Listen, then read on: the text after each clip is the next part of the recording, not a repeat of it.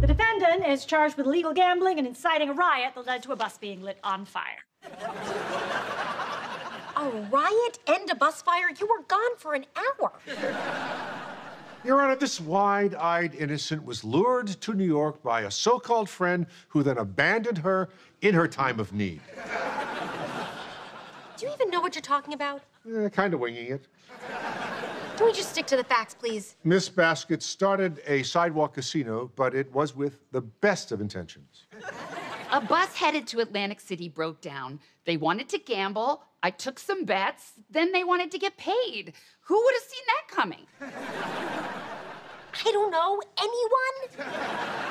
Hold on. Are you mad at me, Scabs? It's Judge Stone when you're in my court. Okay, Dad.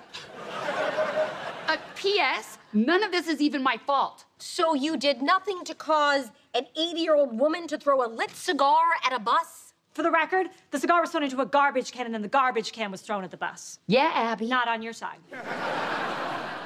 This is just like that time in 3rd grade when you got all mad at me because I told you the only way to win a dodgeball was to catch it with your mouth. I got athlete's mouth because of you.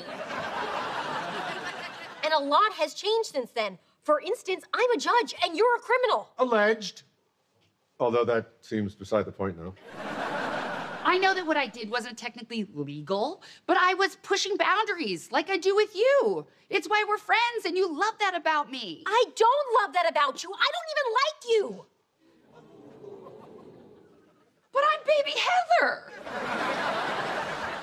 Your Honor, in light of this contentious discourse, I'm wondering if maybe you would consider recusing yourself? Oh, you think?